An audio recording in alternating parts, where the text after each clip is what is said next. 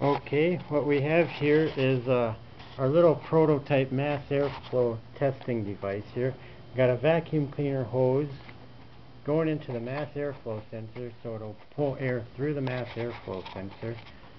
Then got the mass airflow sensor hooked up with these two wires, supplying our 12 volts to the mass airflow sensor to the red and the green wire from our battery pack.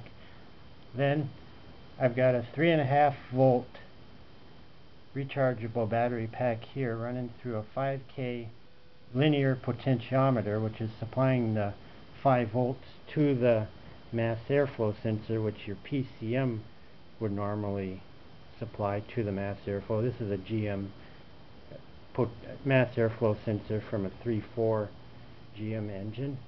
And then I got that back probe here to the Verus, and we can see the waveform that you would typically see. It's a little bit different than what you see on the computer when you had it actually hooked up to the car, because our supply voltage is a little bit different. But here we'll show what happens when we turn on the vacuum cleaner. We could see that we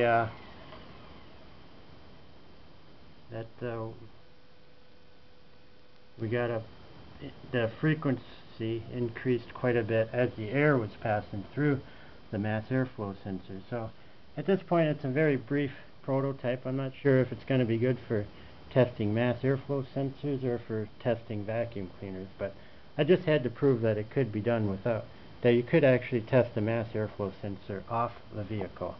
Okay, that's it, I guess.